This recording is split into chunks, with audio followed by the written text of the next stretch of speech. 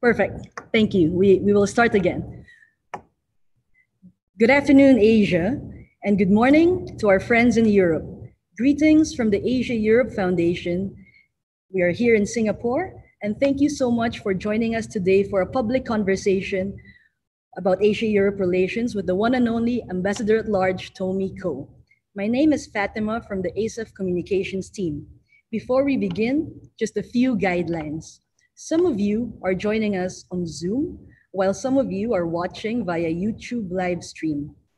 For those with us on Zoom, please note that for the entire duration of the webinar, your cameras will be turned off and your microphones will also be muted. At any point though, you may submit your questions for Ambassador Ko using the Q&A option available on Zoom. For those watching on YouTube, you might also submit questions for Ambassador Ko at any time during the webinar using the live chat function available. ASEF staff will be monitoring both streams and we will collate your questions. We would like to request everyone asking questions to please kindly indicate your name and where you are from so we can acknowledge you when we read out your questions. Ambassador Ko will be in conversation with Mr. Lawrence Anderson, Director of ASEF's Communications Department. Immediately before his secondment with us here at ASEF, Mr. Anderson was the Ambassador of Singapore to the Kingdom of Saudi Arabia and the Kingdom of Bahrain. So without further ado, let us begin. Mr. Anderson, the floor is yours.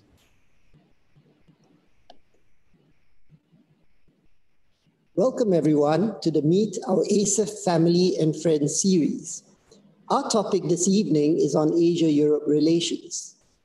To discuss this, we are privileged to have with us someone who really needs no introduction, but I will introduce him anyway, because some of you might not be aware of the range of his distinguished service to his nation and to the world at large. Most of all, because he has been for over 30 years, my boss, my mentor, and my friend. Tommy Ko is currently Professor of Law at the National University of Singapore, NUS, and Ambassador at Large at the Ministry of Foreign Affairs. He is Director of the Tembusu College at NUS, Chairman of the Governing Board of the Center of International Law at NUS, and the Co-Chairman of the Asian Development Bank's Advisory Committee on Water and Sanitation. His postings include having served as Singapore's permanent representative to the United Nations in New York, Ambassador to the United States of America, where he was my boss in the late 1980s, High Commissioner to Canada and Ambassador to Mexico. He was Singapore's chief negotiator to secure the agreement to establish diplomatic relations between Singapore and China. He was also Singapore's chief negotiator for the US-Singapore Free Trade Agreement. Ambassador Ko's services have extended beyond Singapore's borders. He was president of the Third UN Conference on the Law of the Sea that led to the UN Convention on the Law of the Sea, UNCLOS. He was chairman of the main committee of the UN Conference on Environment and Development, the Earth Summit, which produced conventions dealing with climate change, biodiversity, and forestry. He was also the United Nations Secretary General's Special Envoy, who brokered the successful disengagement of Russian military forces from the Baltic states at the end of the Cold War. Relevant to today's discussion on Asia-Europe relations, Tommy Ko was the founding executive director of the Asia-Europe Foundation, or ASEF, when it was set up in Singapore in 1997, a year after the establishment of the Asia-Europe meeting, or ASEM. Now, after what must be the longest introduction of a distinguished guest on record, please join me in welcoming Ambassador Tommy Ko to the interview. Thank you, Lauren. Thank you very much. Ambassador Ko, those must have been heady days with the collapse of the Berlin Wall and the end of the Cold War. I remember well, there were so many expectations of a better world for all and a great desire of nations and peoples from different regions to interact and get to know each other better. You were, so to speak, at the center of this amazing time in history, present at the creation of the Asia-Europe meeting. What are your recollections of how ASEM was born? The Prime Minister of Singapore, Goh Chok Tong, had a vision in 1994. His vision was that he wanted to build a bridge linking Asia and Europe. He felt that this was a gap in the world order. You have many linkages between America and Europe. There are growing links between Asia and America, but there were no links between Asia and Europe. So this is his vision. And he went to Davos in 1995 to lay out his proposal, which was warmly received and resulted a year later in a historic meeting in Bangkok in March 1996, when 10 Asian leaders met with 16 European leaders and decided to institutionalize the Asia-Europe meeting. Well, one of the outcomes of the first ASEM meeting was to set up the Asia-Europe Foundation. ASEF is to date the only institution of the ASEM process. Now, can you tell us in your own words, how did ASEF come about? And what role did you play personally in its inception? I think the leaders of the two sides agreed that this engagement must be comprehensive. It must involve the government, the private sector, and the civil society. They felt it's important for the peoples of Asia and Europe to understand the relevance and usefulness of this new engagement. So the leaders in Bangkok decided to set up a foundation to promote better mutual understanding the peoples of Asia and Europe. And that's how ASEM was born. I was given the mandate in May 1996 to negotiate an agreement between these 16 countries.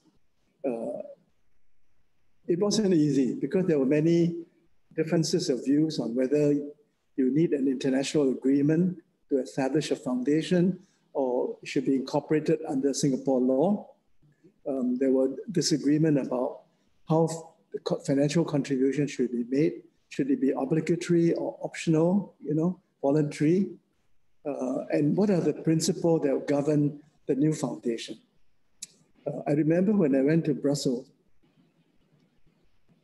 my friends in the European Commission told me that it normally takes 2 years to establish any new institution. 2 years. 2 years. So I told my interlocutors in Brussels that my boss in Singapore, Kishore Babubani, wanted it done in 6 months. And that there was going to be an inaugural meeting of the governors of ASEF in Singapore in February 1997.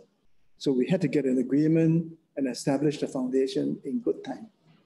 So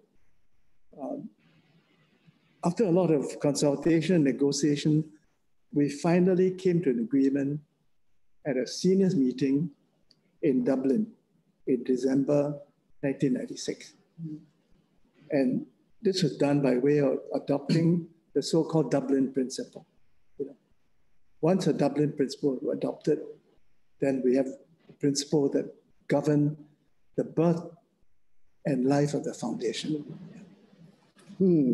Well, it sounds like ASEF had some difficult birth pains, but fortunately, due to your normal charm and your pleasant over.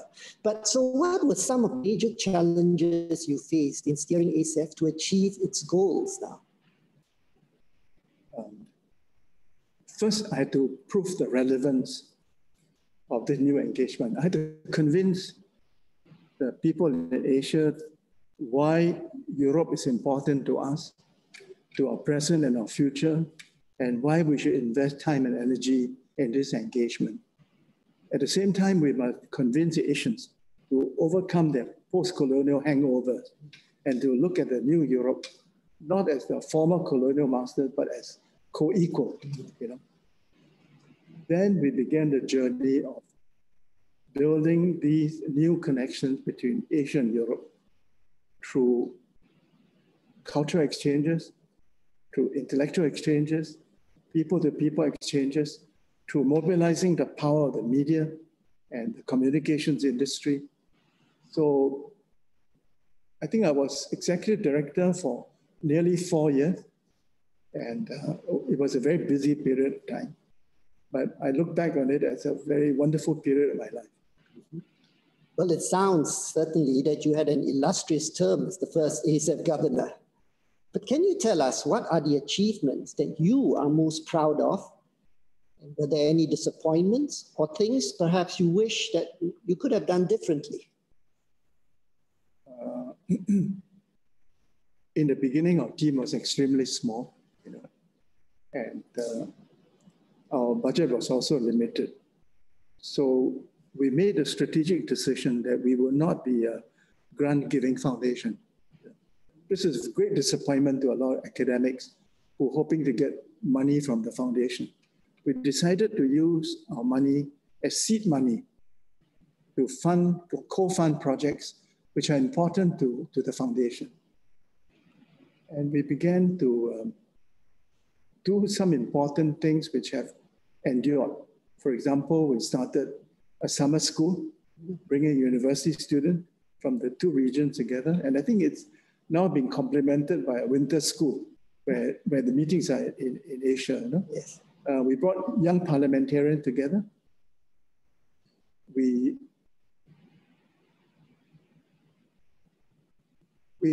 tried to explain each country, the developments in each country to the other country. For example, when the Europeans conceived monetary union and gave birth to the euro, I think most countries in Asia were not aware of the significance of the birth of euro. So we put on road shows in Singapore, in China, in Hong Kong, to explain what is the significance of euro and its relevance to the countries in Asia. When the Asia financial crisis occurred in 1997, many people in Europe wonder whether this is the end of the Asian miracle, So we had to go to Europe to explain that there were some problems. Governance wasn't good enough, but we learned our lesson and Asia will rise again. And sure enough, 2 years after the crisis, Asia rose again, So we try to be useful in explaining important developments in each region to the others.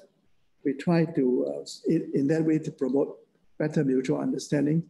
We try to bring young people together, to study together, to go on journeys together, to make music together, to make art together. Well, sounds very interesting, but can you perhaps enlighten us a little bit about maybe some of the difficulties in terms of negotiating with different people from different groups? I know your experience at the UN was very useful for this, but it must have been tough with having so many different people from Europe and from Asia with different perceptions, experiences, historical differences, different ways of governing, to come together and to reach understanding and agreement on some of the difficult topics. Well, actually, the most sensitive topic was human rights. So the question is, how can Asians and Europeans discuss human rights in a comfortable setting, without finger pointing, but with a genuine wish to understand the other side's perspective? So the first Asia-Europe colloquium on human rights was held in Finland in December 1997. I attended this meeting, and it was a very good meeting. It was a wonderful start, because at this meeting, the European speakers were not trying to point fingers at the Asian. In fact, they were being self-critical and say that, although we are proud of our achievement, but there are many shortcomings still on the European side. And they frankly told us, for example, and this was a big surprise to us, they said that there's human trafficking in Europe. A lot of Asian women were illegally imported to Europe to service the sex industry. Minorities were often treated unfairly, and so on. So the Europeans were being self-critical. And I think by being self-critical, it gave the good impression to the Asian that we are not entering a forum in which the Europeans are the prosecutors and we are the accused, you know? Yes. So that gave me courage to propose something to the Europeans, which is that in future colloquia, it shouldn't be co-chaired by 2 Europeans, but we should bring in 2 Asians to join the 2 Europeans. And I persuaded China and Indonesia to agree to join France and Finland to co-chair this colloquium. And to my happy surprise, I managed to persuade China to host the 2nd Human Rights Colloquium in Beijing, you know? And we had a wonderful and very frank discussion about human rights in China, minority rights, and so on, you know? Well, fantastic. You know, human rights is still a very sensitive and a very, but still a very relevant issue to be discussed. Maybe they should engage you again, Ambassador Koh, to do some of these things. Yes. But what about other issues that you felt were a bit more easier flowing, but you felt that were also very significant in terms of the times that you were there as ASEF director? You know, after the Asian financial crisis in '97, some of my European friends wondered whether the Asians will rise again, or are they seeing the end of the Asian miracle? So we had to reassure them that we will rise again, and this engagement between Asia and Europe remains valid and important and has a bright future. Yes. The other thing is basically to overcome ignorance on both sides, you know. Europeans then were ignorant of modern Asia. In the same way, I say the Asians were ignorant of modern Europe. So our job was to make each side more knowledgeable about the other. Yes. Yeah. Yes. And to overcome centuries of prejudice and stereotypes, you know. I think it was fortunate also that during that period, perhaps both sides really wanted to learn from each other, because for so long, the Cold War had kept them all separate. Well, it's not just Cold War, but you remember the historical engagement of Asia and Europe go back centuries. Yes. Yeah. But during the 18th and 19th century, most of the countries in Asia came under the dominance of European colonial masters. Yes, an unequal relationship. Yeah. And it's only in the 20th century that they became a free and independent country. In the beginning, there was some wariness on the part of Asians about engaging their former colonial masters. But we explained to the Asians that this is a new world, you know? This is no longer a world dominated by the Europeans and the Asians as inferior. This is a new world of an engagement between 2 equals. Yes. Yeah? At the same time, we have to explain to the Europeans that Asia is no longer the poor and backward region that it used to be. That Asia is on the rise, Asia becoming more and more prosperous, more modern, and Asia will become more and more relevant to you, Europeans. Yes. And it seems that both sides have learned a lot about it. And something that we will touch on in the second part of our series, and this will be a good time actually for us to have a short walk through some of Ambassador Koh's career assignments.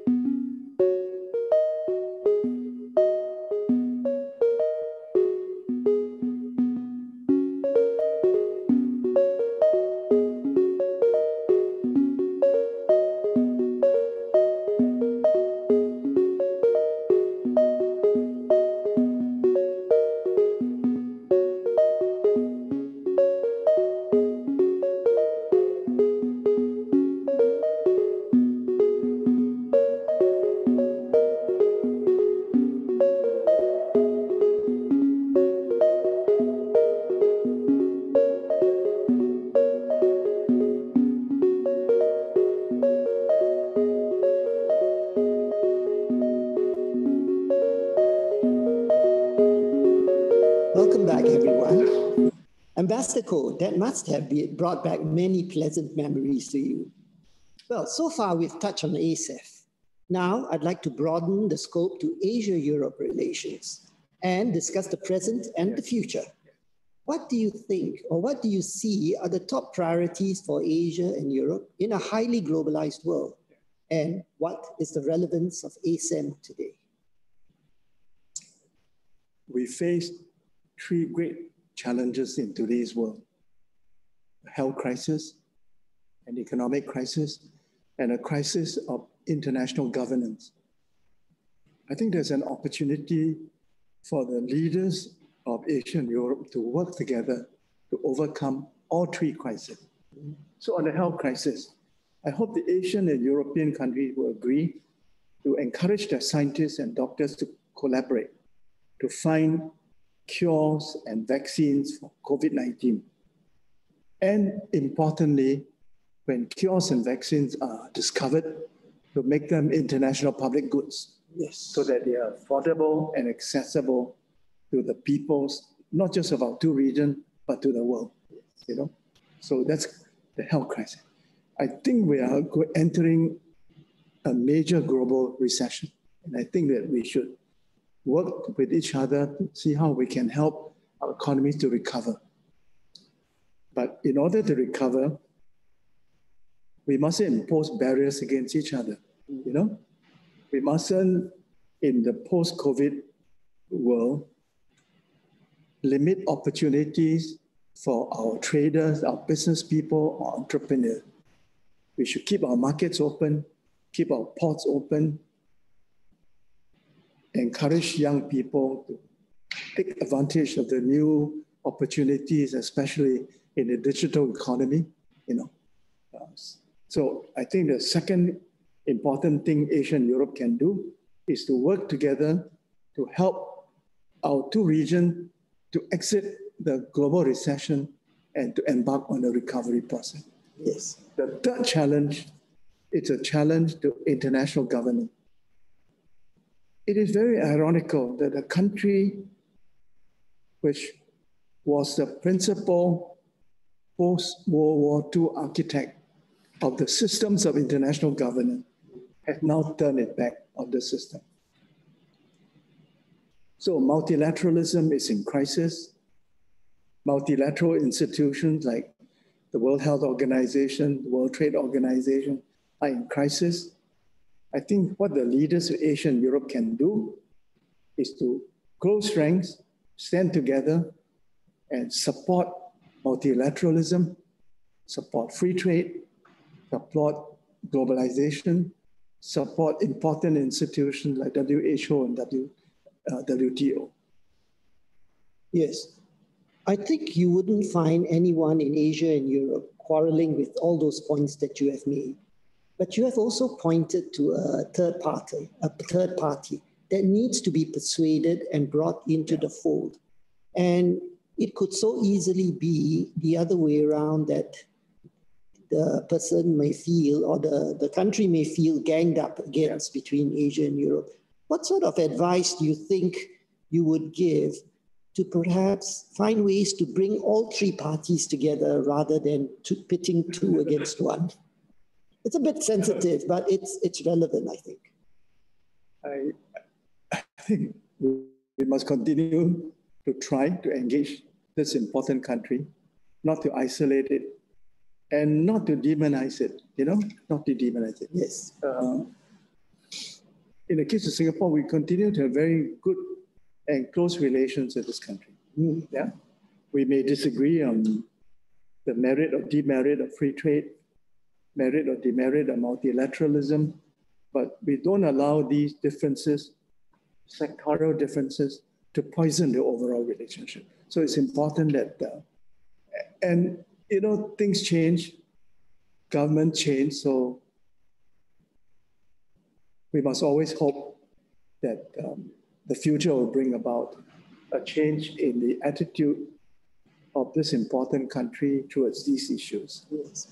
Well, you're absolutely right. I mean, differences exist everywhere, even within families, but that doesn't mean we want to split or anything, especially in globalized societies, we find that we are all interdependent. We can't solve things on our own. We need to work together. So I think you have brought up very relevant issues over there. But from our discussion, we can see how ASEM has brought together Asia and Europe. And in this increasingly interdependent world, wrecked by pandemics, conflicts in many areas, you've alluded to some of the issues which ASEM can play a useful role. So I'd like to take you up on this about expanding this relevant role for ASEM in engaging third countries or regions. You've alluded to the question of the Americans or the United States. Do you see this role also extending perhaps to other regions as well? With Asia and Europe basically engaging a third region, whether it's the Middle East, Latin America, in other places. In other words, to bring everybody or more people together to understand what multilateral issues are like and how we all need to work together. My first priority is to strengthen ASEM. If ASEM is not strong, there's not very much ASEM can contribute to others. ASEM must be strong. Yes. And after all, we work in many multilateral institutions like UN, WTO, NHO, and in those forums, Asian and European countries and leaders seek common cause to help push things in the right direction, to counter efforts to subvert and undermine those institutions. This moment of crisis is a moment for the leaders of Asia and Europe to make a difference. So my challenge to them is, why don't you rise to the occasion and show the world that ASEM is not just a talk shop, that it is a very important relationship between two important regions, two important civilizations. And in this moment of crisis, when global leadership is in short supply, I appeal to the leaders of Asia and Europe to provide that leadership. Yes.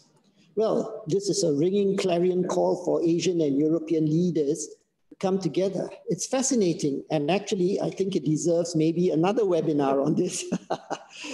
However, we are running out a bit of time. But I want to ask you one final question before we throw it open to the audience. We have talked about what ASEM can do in terms of moving forward on some of the issues and tackling the issues of the day. Well, ASEF will be celebrating its 25th anniversary in 2022. So this time I want to ask about ASEF. So how can ASEF continue to make itself relevant for future generations? I think the first priority of ASEF is to make itself relevant and useful to ASEM,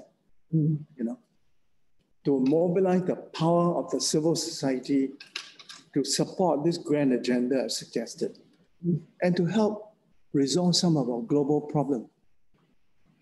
Climate change being one. Yes. The Paris Agreement on climate change is very important, and it is also under attack. So ASEF must support the Paris Agreement and climate change. I think the whole sustainability agenda is important, So I think ASEM and ASEF should support the UN sustainability goals, Yes. and make that an important agenda for our work. And I think we must also protect and strengthen the rule-based international order, both in politics and economics, which are also under challenge. Yes. And would you have some great suggestions on that in terms of how do we move forward on these things? I think the feeling is that we want to be relevant to all these things. The difficulties now, and it's COVID-19, the pandemic has made it, of course, difficult because, we cannot have physical meetings. But how should we, if you were able to do so, how would you share some of your past experiences in bringing groups and different peoples together on a broad area of different issues, how to bring them together? I think the absence of physical meeting has been compensated by technology. So our current dialogue is on Zoom and YouTube. Yes. You know, we are all using technology to maintain contact, to conduct discourse and so on. So by using technology, the leaders of Asia and Europe must move the agenda forward. They mustn't wait until COVID-19 crisis is over, you know? Yes. Yeah, we can do it. We can, with the help of technology, we can do it. Yes. And we certainly, with this, again, another ringing clarion call, we can now actually throw the floor open to question and answers. So let me hand it over to Fatima, who has been diligently working with Linan to channel the questions from our attentive audience. So Fatima? Thank you very much, Mr. Anderson. Is my audio okay this time? Perfect. The first two questions are from Ambassador Soemadi from Indonesia. Hello, Pak Soemadi, our governor from Indonesia. Question one is, we all know that the original basic rationale of the creation of ASEM was connecting the disconnected dots of the geopolitical triangle, that is, Asia and Europe, completing the already connected transatlantic and trans-Pacific. Now that the global geopolitical landscape has shifted and changed, do you think that this basic rationale still holds its relevance today? Okay, one at a time. Pak Soemadi, is that from Pak Soemadi? Pak Soemadi, yes. Pak Soemadi, thank you for asking your important question. I maintain that the vision that led us to the historic meeting in Bangkok in March 1996 remain valid. In this increasingly interdependent world, it is very important for Asians and Europeans to work together, not just in economics, not just in politics, but in all aspects of life. And I think when international governance is being challenged and undermined, I think this is a golden opportunity for Asia and Europe to make a difference to the world, to supply this deficit of global leadership. So I would say to Pak Soemadi, I think the vision that led to the birth of ASEM in 96 and ASEF in 97 remain valid today. If anything, is more valid than they were in 20 plus years ago.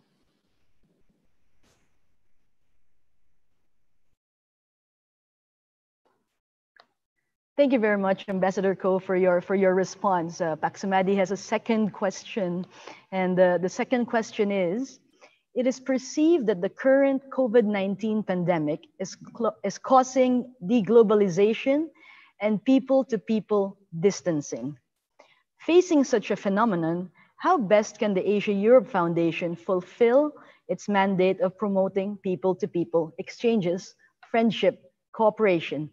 Do you think that virtual communication can be a good substitute to people relationships? Well, the first point I want to make is that the COVID-19 pandemic is the most serious health emergency we have experienced in living memory. But it too will pass. It too will pass. If not this year, then next year. So, but in the meantime, while we are living with this pandemic, we mustn't give up. We must use technology to continue to enable us to work, to meet each other, to discuss important projects, to push the envelope, to fight against reactionary forces that wish to undermine free trade, globalization, and multilateralism. In the meantime, we must convince our own people that in a post-COVID-19 world, we mustn't turn inward and close our borders to people, to trade, to technology, to exchange. I think it's important that in a post-COVID-19 world, the world doesn't become protectionist.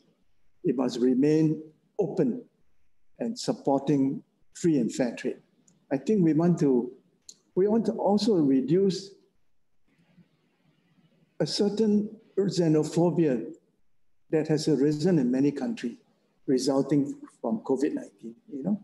So in a post-COVID-19 world, I think we want to reduce this xenophobia, the anti-foreigner sentiment that we see in the current world. And most importantly, in the post-COVID-19 world, I want to encourage young people to travel again, to study in each other's country, to intern in each other's country, to do great things together.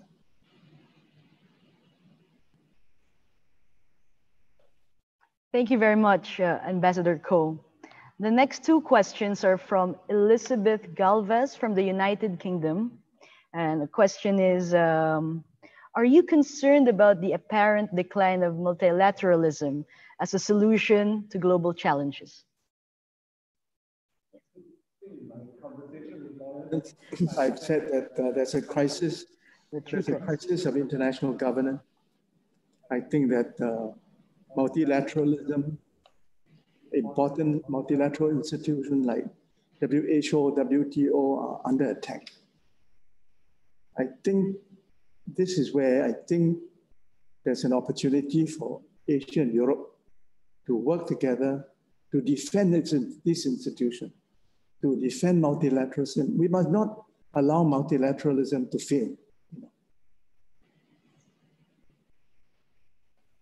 Thank you very much, Ambassador. The next question is from Yeti Vander, apologies if I pronounce your name wrong, from Yeti Vander Medhanning from the Center for Culture and Development in the Netherlands.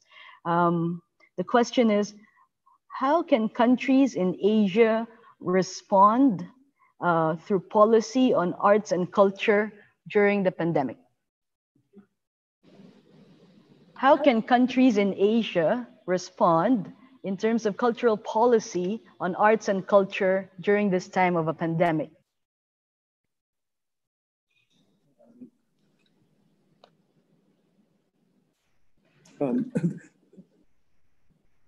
This question reminds me of a recent development in Singapore.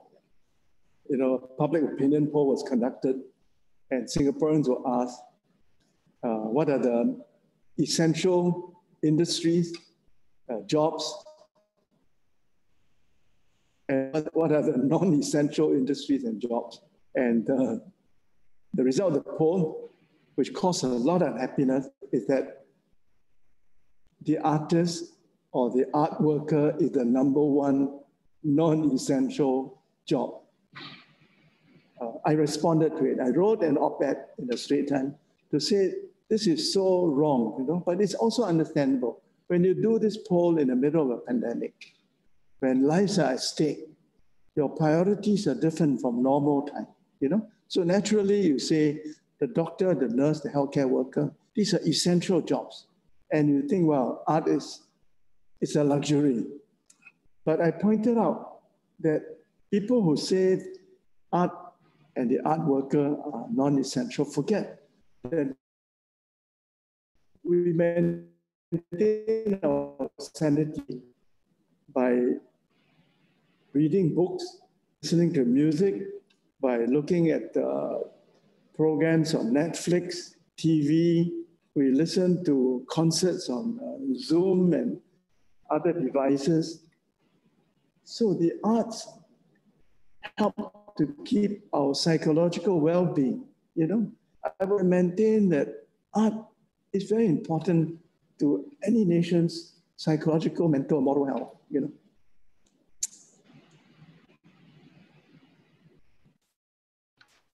Thank you very much, Ambassador Ko. The next question is from someone closer to home, from Singapore, a young student. Where is it? 1 second. Hi, Prof. Ko. I'm Nurul Ain, a Singaporean taking my master's in Malay studies at the University of Malaya. Is there an opportunity or are there ways for me to share Malay expertise in Europe, will they be receptive to it in the first place? What are your thoughts on this? Lauren, can you answer that question? Well, I think, of course, they would be very interested in learning about culture and about the Malay culture, because it is a rich culture. It is a culture that transcends not just only our part of the world, but if you look at, say, South Africa, there is a community of Malays over there. If you look in the Middle East, they're familiar with this, and I think the Europeans would be open to this. The only problem now, of course, is with the pandemic. Travels and interactions are a bit more difficult, but you can always do it online. I would add to what Lauren said by saying that the importance of Bahasa is undervalued by the world. It's a language spoken by Malaysia, where the students come from, by Indonesia, and by Brunei. It is a very significant population of the world. And I think Indonesia is a very large, middle-sized country. There are some projections that Indonesia could become the 5th largest economy in the world 50 years from now.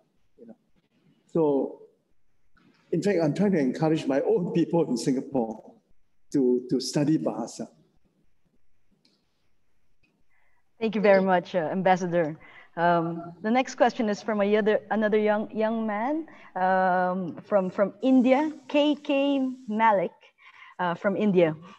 In this difficult time, what are your thoughts about reopening tourism globally? Reopening tourism, yes, in this difficult time. What are your thoughts on this? And if you are agreeable to it, reopening tourism globally, what do you think are the kind of steps that governments should take in doing this?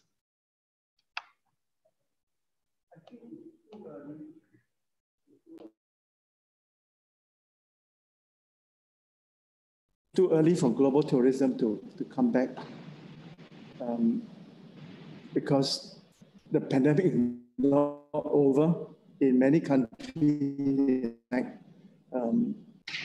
The number of persons afflicted with COVID-19 is on the rise, or sometimes it's a second surge. So safety is number one. So if we want to open up, we must open up gradually and open up to other cities and other countries in which you have confidence and with which you can negotiate protocols. So what Singapore has done is that we have negotiated reciprocal green lane for travel between Singapore and 6 provinces in China. We've now agreed in principle to do the same with Malaysia, but we are working out some of the protocols that should be observed by the travelers. So we will gradually have more and more reciprocal green lane in addition to China and Malaysia with other countries. And our first priority will be ASEAN. I want to see the revival of intra-ASEAN tourism. So that will be my number one priority, and gradually expand that depending on the health situation in each of the countries and your ability to negotiate mutual agreements on what protocols to observe. Thank you, Ambassador Ko. The next question is from, I will also mispronounce this for sure, Saifuddin Samsuri. Not sure where you're from, sir, but we got your question.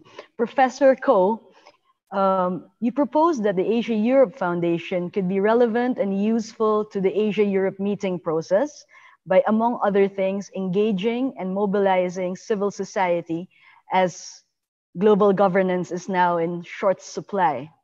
But how would you convince Asian countries to see and to accept civil society as a credible agent of change, of positive change, and not just political challenges to ruling establishments? it's a mistake to think that civil society is the opposition, you know. And some politicians have this mistaken belief that the civil society is our opponent or are out to obstruct us. This is wrong. Civil society is a positive force. You know, it helps governments to do things which government can't do. For example, in Singapore, a lot of the healthcare services are provided by voluntary welfare organizations, VWOs. The Nature Society helped the government in promoting the green agenda, in conducting tours to our nature reserves and other places. And if you look at the recent problem with our foreign worker dormitories, the civil society played a very important role in helping the government to look after the foreign workers, looking after their health. We have an NGO called HealthServe, which provide health service to foreign workers. We have another NGO, TWC2, which help them in a material way and advocacy. So civil society must not be viewed by government as the enemy. It is not. The ideal situation we want is a strong government, strong private sector, and strong civil society. Yes, if I could just add to that and perhaps pose another question. I think what you have said is absolutely right, Pastor Koh, that basically governments should not look at civil society as the opposition. And I think by and large, to be fair to governments, most governments do not look at civil society in that form, except for one particular area, perhaps the more political organizations. Would you say, in dealing with them, that perhaps if they took a less confrontational approach, both sides taking a less confrontational approach and looking, because in some ways, both sides actually want the same thing, to better society, to better the people, and they could actually work together. Perhaps there is some sort of advice you would give both sides as to how they can engage in a much more productive way, like other NGOs. But every country is different. Every country is different. Every country has a different culture. In some countries, protests are allowed, and protests often mobilize public opinion and bring about positive change. You know, I look back, I was a student in America in the early 1960s, when America was racially segregated, you know, and the civil rights movement, the protest movement, a non-violent movement, brought about positive change. So it depends on each country, its situation. In the case of Singapore, protests are not allowed. Confrontation doesn't work. So the civil society here has to engage the government in a different way, you know. And as I'm the patron of the Nature Society, I can say that the relationship between our Nature Society and government has gone through different phases. There was a period when it was very confrontational and was really not productive for either side, you know. It has now become a much more cooperative relationship where there's a lot of mutual respect between the two sides. And by working together, we have been able to do many good things for nature and the environment. Thank you, Ambassador Koh. For the next questions, 3 questions, but they are all related. So if you don't mind. So we have questions from Suyin Yap from Singapore and Sadman Faisal from Bangladesh. Oh. And Dana Lee, a freshman in international relations in Japan. And the topic is like intersections of crises and pressing issues that are overshadowed. So Su Yin is asking you, Ambassador Koh, what do you think are the pressing issues in Asia and Europe that are currently overshadowed right now by COVID-19 and other bigger things. And Sadman from Bangladesh is saying, with all these intersections of crises like COVID-19 and climate change that are now existing together, how can Asia and Europe come together to solve both and not like prioritize one over another, which is related to what Dana from Japan is saying. While the world is facing health crises and economic crises at the same time, how can governments balance both so that it can mitigate the effect to different countries? Yeah, so yeah, they're a bit loaded, but I thought they were all related. So to reply to Suin, I would say that the COVID crisis and the economic crisis has naturally taken our eye away from other important problems and challenges. I think in Singapore, there's a great need for us to do something to reduce poverty and inequality. Yeah. And when we emerge from the COVID-19 crisis, I hope we will remember that this is a very important challenge to Singapore. We have to reduce poverty, reduce inequality, ensure that there continue to be upward mobility, opportunities for kids from disadvantaged families, I would say. My response to the other two questions is that we have to deal with both the COVID crisis and the economic crisis simultaneously. Obviously, the economic crisis was largely produced by the COVID crisis. But even in the midst of the pandemic, life must go on, you know? So if you take the case of Singapore, it was very important, and ASEAN, I would say take ASEAN collectively. ASEAN collectively have agreed that in spite of the pandemic, ASEAN will not turn inward. ASEAN will remain open to the world, that our airports and seaports will not be closed, that our markets will not be closed, and that we remain committed to our regional goals of building a single community in Southeast Asia. So I think COVID-19 notwithstanding, the ASEAN countries have wisely decided that we must keep our economy running. We must ensure that essential goods, including medical supplies, will continue to flow, that we remain open to the world. And we must, of course, take precaution to ensure the safety of our population. But to the extent possible, you know, we must be open to the world.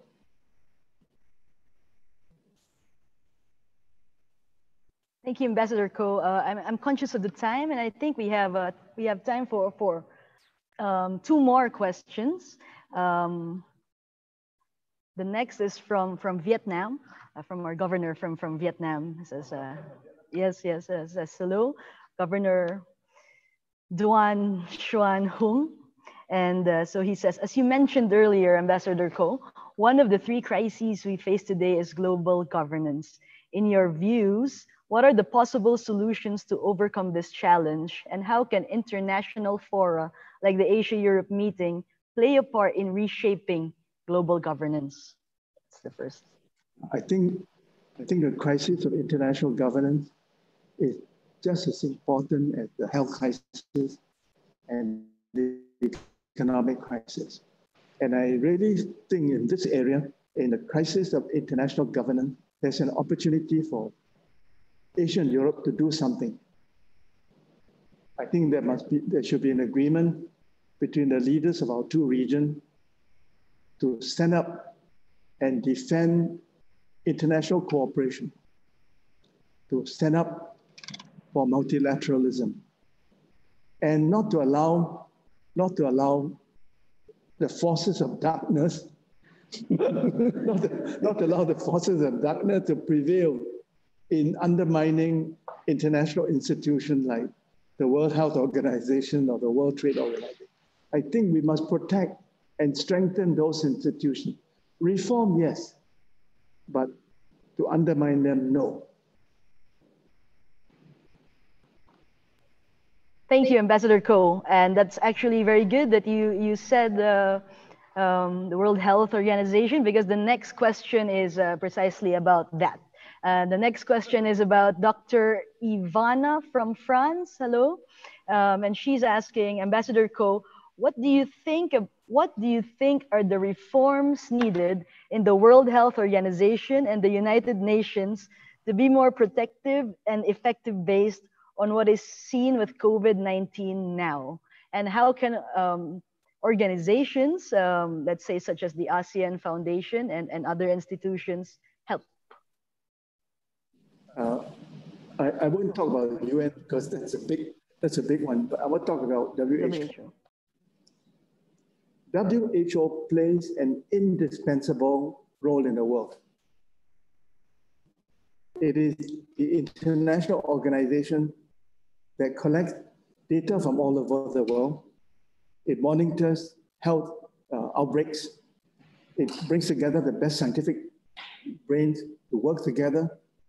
WHO is indispensable to the world. And we mustn't allow the dark forces to undermine WHO. WHO is not perfect. And why is it not perfect? Because over the last few decades, the Western countries have progressively undermined WHO by cutting the funding.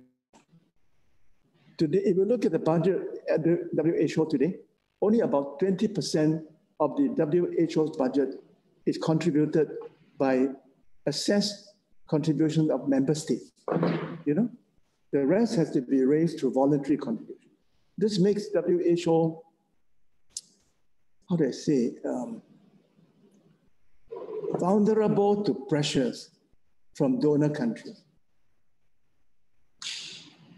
I think it was a strategic blunder on the part of the West to progressively undermine WHO's efficacy by reducing its financial strength. You know, if the West truly believed in WHO, and here I want to challenge them.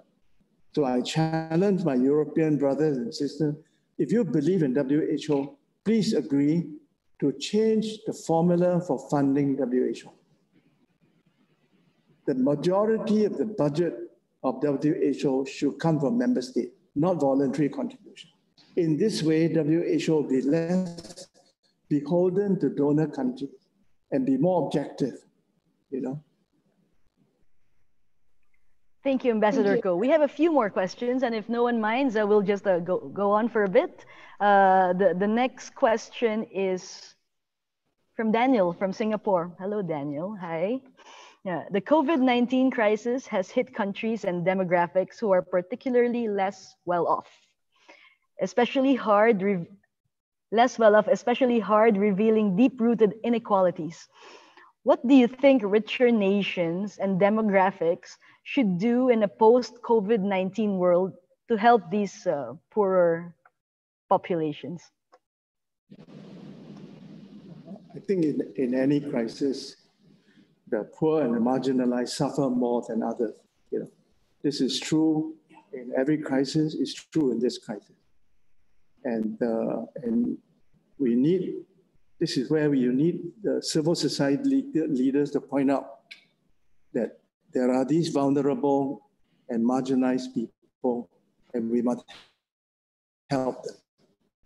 I think if you look at the world, I would say that no one is safe until everyone is safe. So if we don't help the poorer regions of the world, like Africa, you know, deal with COVID-19,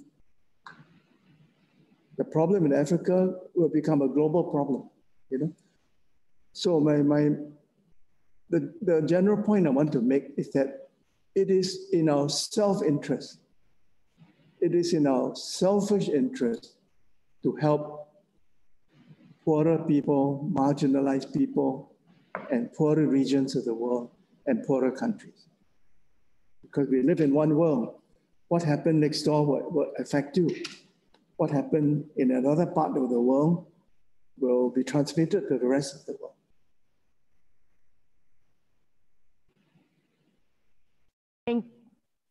Thank you, Ambassador Ko. The next question is from Dennis, a social entrepreneur also from Singapore. Our country is now rewriting the narrative of other ASEAN nations. Our people were told for a very long time that our ASEAN neighbors are backward and corrupt, but now, as a result of aligned foreign policy and economic interests, we seem to be backtracking on the original narrative. Do you think that this narrative is too entrenched? I don't know where you got your narrative from, but it's certainly not my narrative. My narrative has always been that Singapore is part of Southeast Asia to the end of time. Our interest, our future is interlocked with those of our neighbors in the region. And I feel myself fortunate to be in Southeast Asia rather than somewhere else. You know, some Singaporeans used to say that we are not in a good neighborhood. My question to them is, where would you rather be?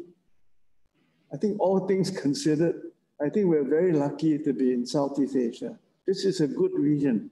It's a good region of countries which working hard to improve the lives and livelihoods of their people, who are not seeking to make trouble against their neighbors, but trying to live peacefully and harmoniously with one another. My narrative to fellow Singaporeans is, we must pay more attention to ASEAN. We must learn ASEAN languages like Bahasa, like Thai, like Vietnamese, like Tagalog. We should trade more with other ASEAN countries, invest more in ASEAN, intern more in ASEAN, and do more things with ASEAN. So my narrative, contrary to the one that this student had, is our future is here in the region. We will be strong if ASEAN is strong. We will be well if ASEAN is well.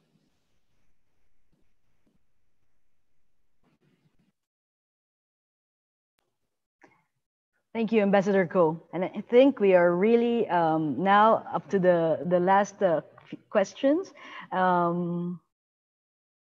Last one question, maybe? Yes. And I think it would be from a young person, Eti Sutrianti, I think from Indonesia, I guess. What do you think about job seekers from Asia? What do you think job seekers from Asia? What do you think do they need to improve their chances to be able to compete with other job seekers in other countries and regions? Young people. I assume it's a young person. Yes. Huh?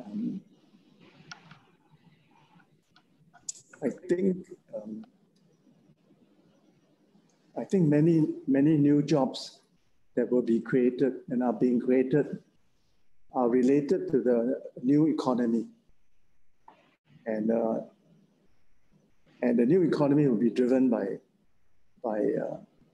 artificial intelligence, robotics, the internet. So my advice to this young person is, in order to have good prospects for the future, he should acquire skills in these new areas where the opportunities will be. He should be technically savvy. He should have skills that will be sought after by the market in these areas.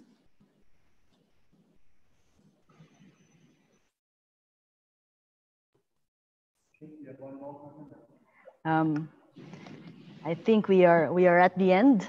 I think we have on the YouTube chat our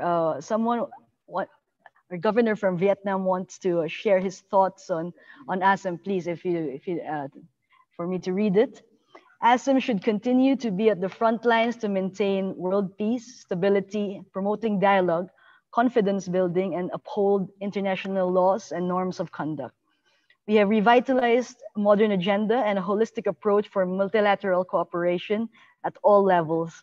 The volatile and uncertain international environment makes Asia-Europe dialogue and cooperation much more a compelling necessity, and ASEM more strategically and geopolitically relevant now more than ever.